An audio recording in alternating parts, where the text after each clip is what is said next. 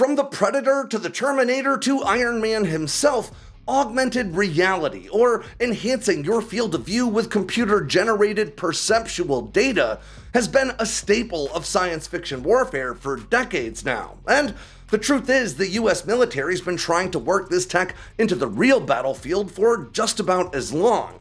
And now, it looks as though the US Army is finally on the cusp of doing exactly that, with their Integrated Visual Augmentation System, or IVAS, goggles. Now, this system is essentially a battlefield version of the Apple Vision Pro. So to get a better sense of what this might mean for the warfighter, I partnered with a small veteran-owned business called Get Entered to Win.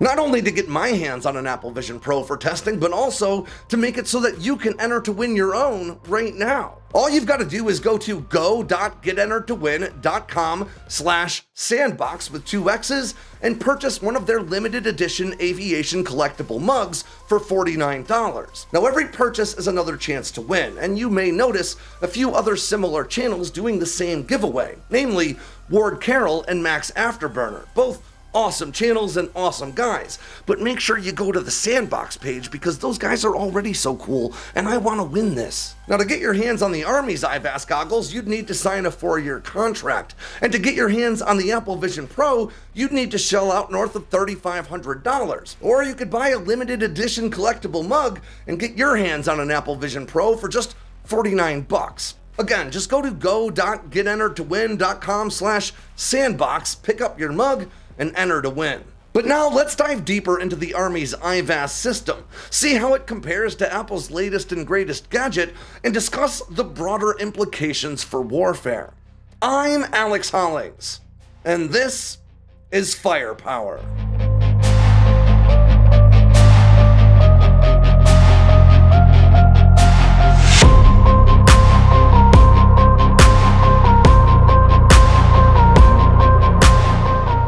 This is the Apple Vision Pro, Apple's latest and greatest gadget meant to disrupt the personal electronics industry. Apple hopes that this new contraption will introduce spatial computing and augmented reality into our everyday lives and will go on to revolutionize the world the same way you could argue the iPhone has before.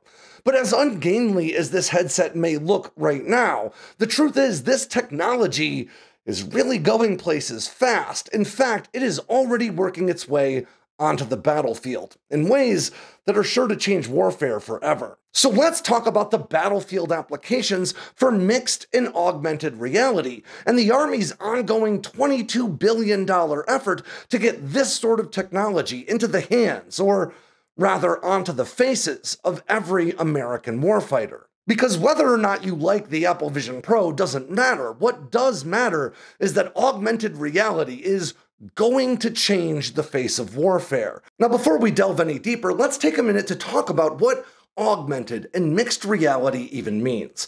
The basic premise behind this technology and the headsets that the US Army is experimenting with right now effectively comes down to taking the computing world off of our screens and placing it into our reality, allowing us to interact with information in entirely new ways. And to show you what I mean, I'm going to transition to my view inside the Apple Vision Pro right now, which will give you a POV look at just how messy my desk tends to be, but also will show you what I mean by spatial computing.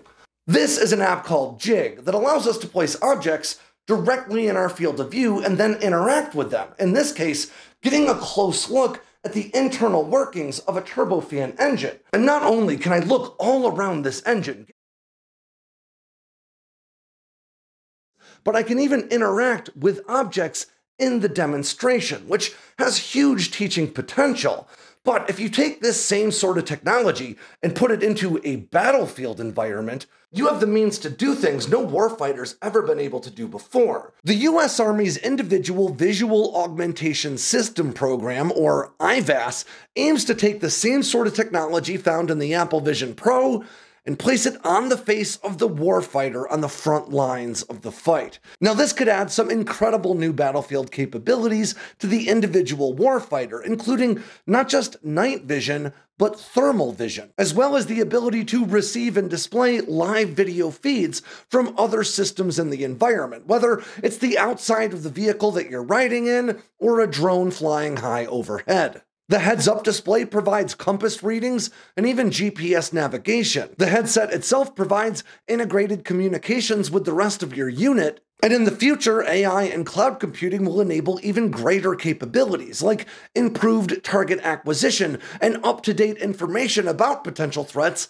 as they pop up, not that unlike the $400,000 helmets worn by F-35 pilots today. In fact, you can even slave the heads-up display to your rifle optics, allowing soldiers to use the rifle to peer around corners or even to engage threats without poking their head out from behind cover. And this is not science fiction. The US Army ordered its first 5,000 IVAS headsets back in 2022, and they ordered another 5,000 in 2023.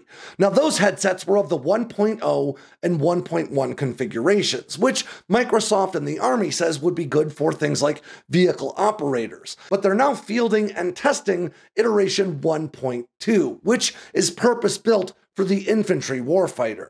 Now, IVAS 1.2 makes a number of significant changes and improvements over previous iterations based on feedback derived through more than 100,000 hours of accumulated testing time across more than 1,000 different soldiers. And this is extremely important because, as genuinely incredible as I personally find this technology to be, I can see there being some significant setbacks to trying to field this in a combat environment, and the biggest one is weight. Now, the Apple Vision Pro headset, which you may have heard is a bit heavy after you wear it for a while, weighs in at only around 1.4 pounds, whereas the IVAS headsets 1.0 and 1.1 weighed in at around 3.4 pounds. That's 2 pounds heavier than this, and that may not sound like much, but it would add up fast if you had to wear it continuously for hours or days on end, hiking, let's say 20 miles or more. Now, the new IVAS 1.2 shaves that weight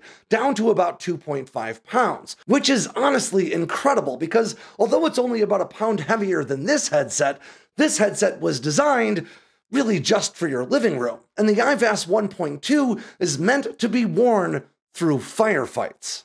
And to that end, the Army's already been testing their IVAS systems in a wide variety of extreme weather conditions, ranging from the frigid snowfall of Alaska to the humid heat waves of Puerto Rico. The IVAS system also has a smaller field of view than the Apple Vision Pro does when we're talking about pass-through visuals. In other words, seeing the world around you through the optics of the device.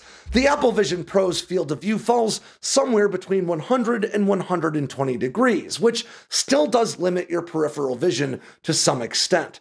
IVAS 1.0 and 1.1 limited your field of view to 70 degrees, and the IVAS 1.2 limits it even further to just 60. Now, that is limiting, but it's not as bad as it might seem because the IVAS 1.2 is designed to be worn like today's night vision optics. In other words, flipped up and down as needed rather than being worn consistently all the time. And there are still some challenges to contend with.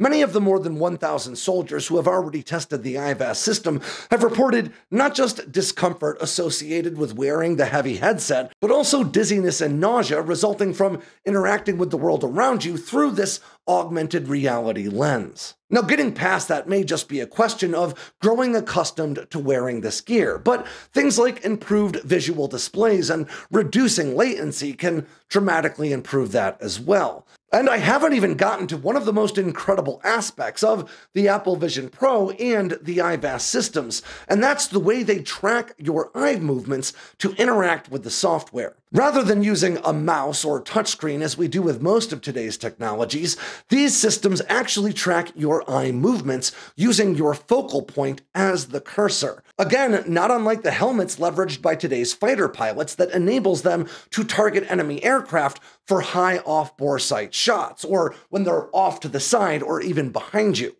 Now, this does take a bit of getting used to, but over the past 2 weeks, I've gotten very accustomed to that in the Apple Vision Pro, and I can even type pretty quickly now in this thing, using my eyes to choose the letters and making the gesture that the Apple Vision Pro recognizes as a mouse click. Now, just about 2 months ago now, the U.S. Army's 10th Mountain Division soldiers participated in the Phase 2 testing of the IVAS 1.2 headset, and the Army reported the results were very positive. So much so that just a few months earlier, they had already awarded Microsoft a $95 million supplemental contract to produce another 280 IVAS 1.2 headsets and continue research and development towards advanced cloud computing systems that could be integrated into the kit. Now, all iterations of the IVAS system are comprised of a few different components that are not that unlike the Apple Vision Pro, starting with the headset and a body-worn computer, which looks like this with the Apple Vision Pro. The Army refers to the IVAS's body-worn computer as the Puck. In the case of the IVAS system, it also comes with an integrated data radio and 3 batteries meant to conform to the shape of the human body.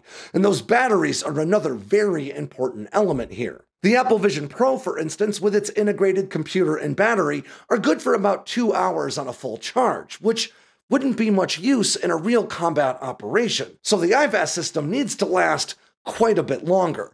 Just how long its batteries are good for, the Army hasn't said quite yet. Now, ultimately, the U.S. Army intends to purchase more than 120,500 IVAS systems, enough to equip every frontline warfighter that they've got, giving every U.S. Army infantry soldier the same visual capabilities we've seen depicted in science fiction movies like The Predator for decades now. But believe it or not, the benefits of the IVAS system could manifest for the US Army well before the headsets themselves ever reach combat. And that's thanks to the Squad Immersive Virtual Trainer, which according to the Army will allow troops wearing the IVAS system to participate in extremely realistic battlefield drills, simulating integrated adversary forces and providing dynamic targets that can acquire data from the rifle optics and the headset to provide real-time feedback on accuracy, shot groups, and more.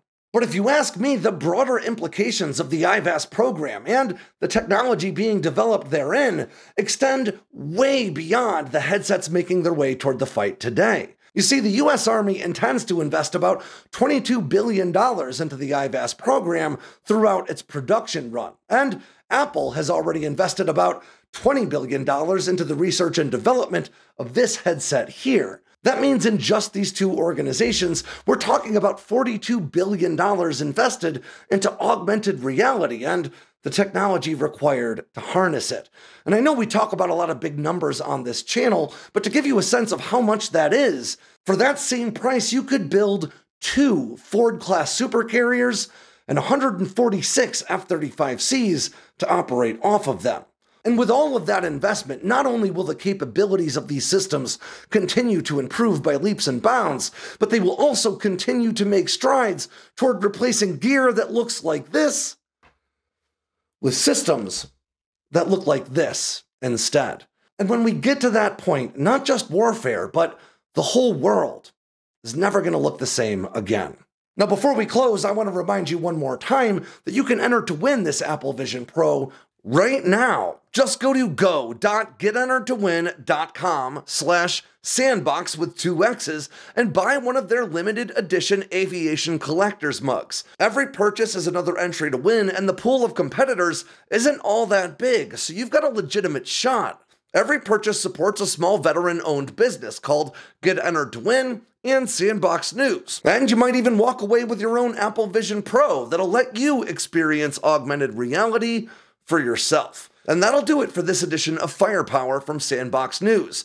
I'm Alex Hollings. Make sure to swing by sandboxxnews.com today and every day for all the latest in news, entertainment, and motivation from all around the force. If you got anything out of today's video, make sure to click like and subscribe down below, and leave me a comment so I know what I should cover next. And of course, don't forget to tap on that bell icon so you never miss a drop from Sandboxx News.